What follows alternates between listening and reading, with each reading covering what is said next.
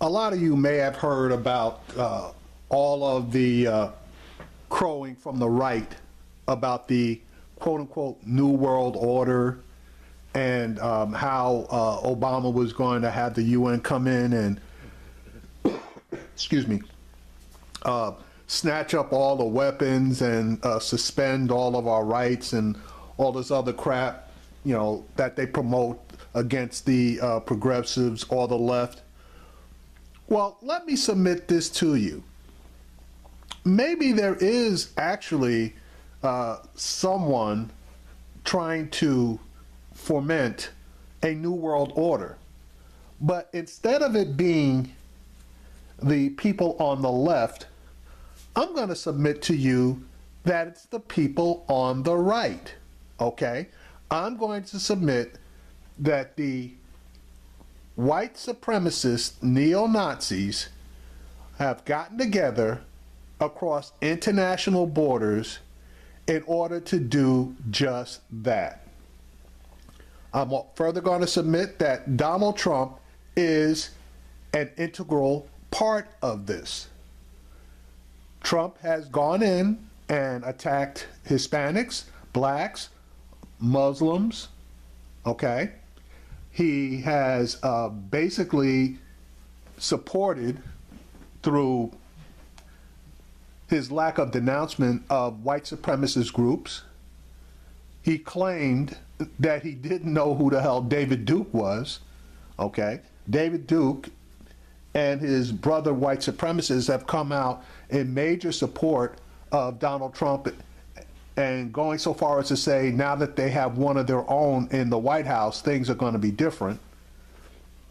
Donald Trump has brought in Steve Bannon, who, with his own words, have said that he has given a platform to white supremacists, aka alternate right, but we all know that they're white supremacists. And now we come to find out that one of his key guys has met with a white supremacist neo-Nazi group out of Europe who has, in black and white, ties to the Kremlin, to Vladimir Putin. Here's a clip from the Lawrence O'Donnell show that illustrates exactly what I'm talking about. There has been another historic first for the Trump transition team, a meeting with the leader of an Austrian group that was founded by the Nazis.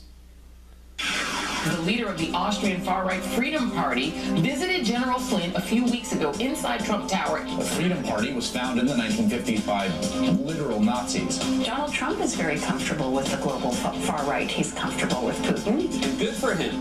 The voters spoke, and he won fair and red square. Now, there's no question the Russians were messing around our election. And still, no true acknowledgement from the incoming administration of Putin's role. It's very disturbing because the evidence is quite overwhelming. She put the Secretary of State up for sale. Favors and access were granted to those who wrote checks. Now, he's the one facing questions about access to him and his family. Donald Trump's sons launched a Texas nonprofit to sell access to their father on, get this, the day after the inauguration. The corrupt pay-for-play scheme. You know, if irony still has a meaning, that was it.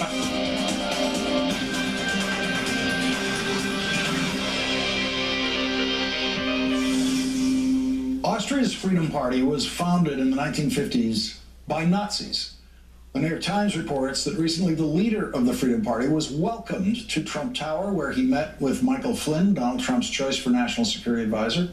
The Trump transition team has refused to comment in any way on that meeting. But the leader of the Freedom Party wrote in a Facebook post, "Internationally, the Freedom Party continues to gain in influence."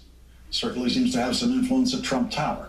The Times reported that the Freedom Party has a cooperation agreement with Russia's ruling political party. That means Michael Flynn seems to be on a collision course with General Joseph Dunford, the chairman of the Joint Chiefs of Staff, who has a fixed term of office that will leave him in that role for at least the first year of the Trump administration. Here's what General Dunford said about Russia in Senate testimony.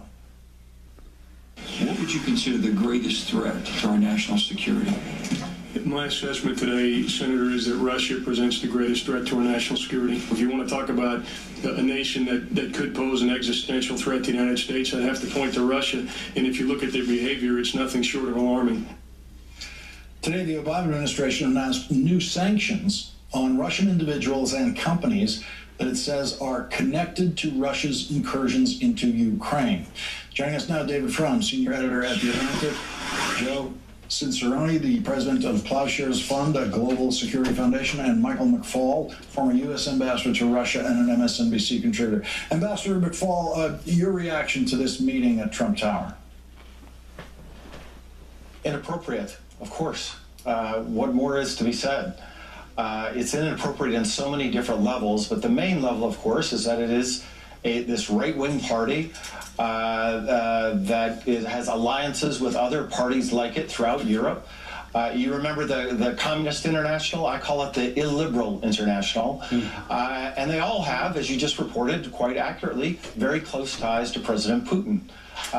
Whatever Mr. Flynn's private ideological views when he was a civilian, an independent person, that's one thing. But now that he is representing the transition, he has to deal with governments, and he has to start treating our allies and our friends around the world as if they are our allies and friends, including the government of Austria. Joe Cicerone, is there any explanation for this that you can think of? The Trump campaign has offered no explanation at all, just no comment at all. What could be the best case scenario for a meeting like this? That you want to hear all points of views, even really wacky neo-Nazi points of views. But that is very flimsy justification. Remember, this is not the leader of a governing party. This is the leader of an opposition party. As you say, a party that was founded by a Nazi, a former SS officer in 1956, a party that has just signed an agreement of cooperation with Russia. So get this, the head of an Austrian political party has signed an agreement with a foreign leader, Russia, to cooperate with them, to have regular meetings. We used to call these kinds of people during World War II Quislings, named after the Norwegian politician Quisling, who cooperated with the Nazis in the occupation of his own country. We are now seeing a new network of Quislings, these far-right parties who are allying with Putin, with Russia, in a common cause against their own governments. And now, the soon-to-be National Security Advisor, the President of the United States, has legitimized these people, has welcomed them into Trump Tower, the White House in waiting, and blessed them. And this has not gone unnoticed. The far right, the alt-right, as we call them here, are crowing about this. They're talking about a new axis of nationalism that spans North America and Europe. This is a deeply troubling development. Look, now, for those of you who don't realize it, by this prick taking that meeting, and we don't know exactly what was discussed, but it can assume that there's some type of cooperation that's going to go on. We have effectively meddled in the internal affairs of Austria, okay? Just think about it. We just complained about the Russians meddling in our internal affairs. We just meddled in the internal affairs of Austria by meeting and dealing with this anti-government group based out of Austria. Listen to what Senator Chris Murphy said about this. This is an incredibly disturbing meeting, although it's not really surprising. Flynn is a very dangerous character inside the White House. This is someone who regularly trades in conspiracy theories and who is going to be sometimes the first and last person that President Trump sees when he gets up and leaves the Oval Office at night. And it also speaks to this much broader effort that's happening to link far-right parties around the world. David, from your reaction. Well, you asked the question, what's the case for it? Here's the case, that in any bureaucracy you have, in any foreign policy bureaucracy, you have people who are at some distance from the center of the organization who keep in touch with all kinds of undesirable people all over the planet. The Austrian Freedom Party may well come to power. You need someone who knows what's going on there, just as you have conversations through intermediaries with Hamas and with the Iranians and other bad actors all over the planet. Yeah, they may come to power, but you've legitimized them before they come to power. You legitimize them after they come to power. But you also make sure that in a well-structured foreign policy operation, that those people don't come too close to the center, partly because it's a reward, partly because you want to handle delicate situations with kid gloves. The problem is not that people in the Trump campaign talk to bad actors. People in every campaign have proxies who talk to bad actors all over the planet. The problem is that there does seem to be, and as the two previous, as the ambassador and Joe Sorrenziani said, that the Trump campaign seems to actually be of like mind with Russian foreign policy. What we are seeing here is a very systematic Russian attempt to smash NATO and the EU to pieces. Look, Russia has a GDP about the size of Italy. On its own, it is not a very powerful actor, certainly not compared to a united democratic Western world. It can only be powerful by setting the parts of the democratic world at each other's throats. And there are parties inside the EU willing to do that, not because they're Nazis, but because they have various kinds of sinister agendas that are more modern than Nazism.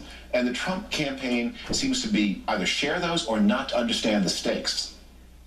Ambassador McFaul, it leaves the question of what powers exist outside of the Trump administration with it to counterbalance this. What kind of congressional oversight or congressional influence can be brought to bear in this situation? Well, I think all of the checks and balances of our system need to be at play. And by the way, I think they will be. I have confidence in that. Remember, even the executive branch, not everybody changes. But I remember my first day working at the White House. I walked in and met my new staff, and every single person the previous day had worked for George W. Bush. Those people will be there. Our diplomats will be there that understand this party. At the Pentagon, there are lots of people, including, as you just pointed out, General Dunford, that has a very sober view of what Russia is doing. And the U.S. Congress, I think, needs to play a very important role in interrogating and examining every foreign policy move, including in the transition. And finally, just like what we're doing right here, I think it's a very important time to educate the American people, and by the way, maybe educate even the Trump people, who may not understand the history of this party, who may not understand the linkages back to United Russia, the party in Moscow. By the way, the gentleman who signed that agreement from Moscow is on our sanctions list. And through that process, at least hope that we don't do, as a country, as the administration doesn't do radically stupid things. I cannot disagree with this guy more, okay? Number one, he's talking about we have to hope that Trump doesn't continue to go further in cementing relationships with these white supremacist, alternate right, far right people. We have to hope for that? Really? And number two, and more importantly, this situation was caused by people's lack of belief in Trump when he said or didn't say the various things that people were looking to him for. More importantly, anybody, and that includes the people in the Republican Party, that push back against Trump in any way, shape, manner, or form are already starting to get attacked by the Trump supporters and the Breitbart white supremacist followings. I say that because there was a Republican House of Representatives member who was on a panel, and he was specifically asked about the House of Representatives future relationship with Donald Trump. And he started off by saying that there were a lot of areas that the House of Representatives did agree with Donald Trump, and that they could work together in those areas. But there were other areas that they may have agreed with where they wanted to end up, but there was a difference of opinion on how they could get there. That particular statement blew up on social media with all of the Trump Sieg Heil followers going after this guy, and Breitbart came out after this guy as well. So there is going to be hell to pay as far as disagreeing with Donald Trump if you are a Republican. And I don't think the Republicans have the backbone in order to stand up and say and do the right things. Michael Flynn, at this point, is on his own. He's not going to get support from the Joint Chiefs or for anything that's already in place institutionally. And one wonders at some point, is Donald Trump going to notice this? Is Donald Trump going to notice that no one agrees with Michael Flynn? Well, he certainly represents one faction inside the incoming Trump administration, the sort of Islamophobic, conspiracy-minded faction. There are others like this, frankly. The Representative Pompeo, who's named to be the director of the CIA, shares some of these views. That's not the views of General Mattis, possibly Secretary of Defense, or of Rex Tillerson, possibly the Secretary of State. So you will see this struggle going in. And look, nobody's against improving relations with Russia. The General's absolutely right. Russia represents the greatest threat, the existential threat to the United States. They have 1,000 nuclear warheads ready to launch at the United States in a moment's notice. And by the way, we do too, which is one reason we should take these weapons off of hair trigger alert right now. So you have to improve relations with Russia. The question is, what's the deal? What's the balance? And David points out in an excellent article in The Atlantic that some people are now afraid that the Trump team is giving away the U.S. advantage, is agreeing to things to do with Russia without getting anything in return, or is already showing all their cards. And that's the danger. Yes, improve relations with Russia, but get something in return for it. David, give us an example of how the U.S. and the Trump administration should play those cards. Look, remember, Russia is poor, Russia is weak, Russia is under sanction. The Trump administration is unpredictable and scary. It should look scarier. One thing you do is you do not make up your mind early to have a bad relationship with China. The old Nixon-Kissinger understanding was that the United States is those three great powers. The United States is the one with the most freedom of action. So act like it. As Joe said, Trump has already insulted the Chinese, meaning that he has reduced his own freedom of action. And the question is that ideological, or do the Russians have something on him? That's what I said. I believe the Russians have something on him. And I did a video stating just that. And I think one of the things, there's a way we talk about this as if it's all very unfortunate and as if Donald Trump doesn't understand, and if only he understood what his best interests really were. But you know, there are a lot of things to criticize about Donald Trump, but not knowing what's in his best interest has seldom been one of them. And so when you see him acting in a certain way, you have to assume he's got a reason to do it. And if the reason looks dark, that doesn't mean it's not true. Ambassador McFaul, your reaction to that, the likelihood or the possibility that the Russians, through various means, would, as David put it, have something on Donald Trump? I can't. I mean, it's a hypothesis that could be true. I don't know that to be a fact. But I do want to build on this conversation about means versus ends. And let me give you, I've actually negotiated with the Russians for several years when I was in the administration. And like Joe, we weren't against good relations, but we had objectives that we wanted to get done. Foreign policy objectives that we thought were good for the American people. We got a START treaty done. Not 1,000, Joe, but we got it down to 1,550 weapons pointed at each other through the new START treaty. We got sanctions on Iran. We got a new distribution route to Afghanistan. We got Russia into the WTO. And the means to do that was engagement with then President Medvedev. Trump's got it backwards. He has made the objective of his foreign policy, at least so far, is getting along with Russia. And Putin's got a really clear idea, strategy for achieving that. Well, if you endorse what I do in Syria, I'll let us have a nice party in the Kremlin. If you lift sanctions, I'll say we get along better. If you endorse our annexation of Crimea, we'll approve your popular approval ratings here in Russia. In other words, he's got it exactly backwards. And so far, I don't know what he seeks in terms of the great deals that he's promised to do with Russia. That comes first, and then the means for achieving them, either through engagement or pressure, comes second. Joe Cirincione, David Frum, and Ambassador Michael McFaul, thank you all for joining us tonight. Appreciate it. Thank you. Thanks. Coming up, the extraordinary story of a woman.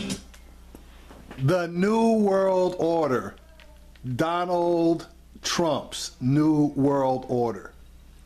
This guy is taking us for a ride, and I don't think we're going to like where that destination ends up.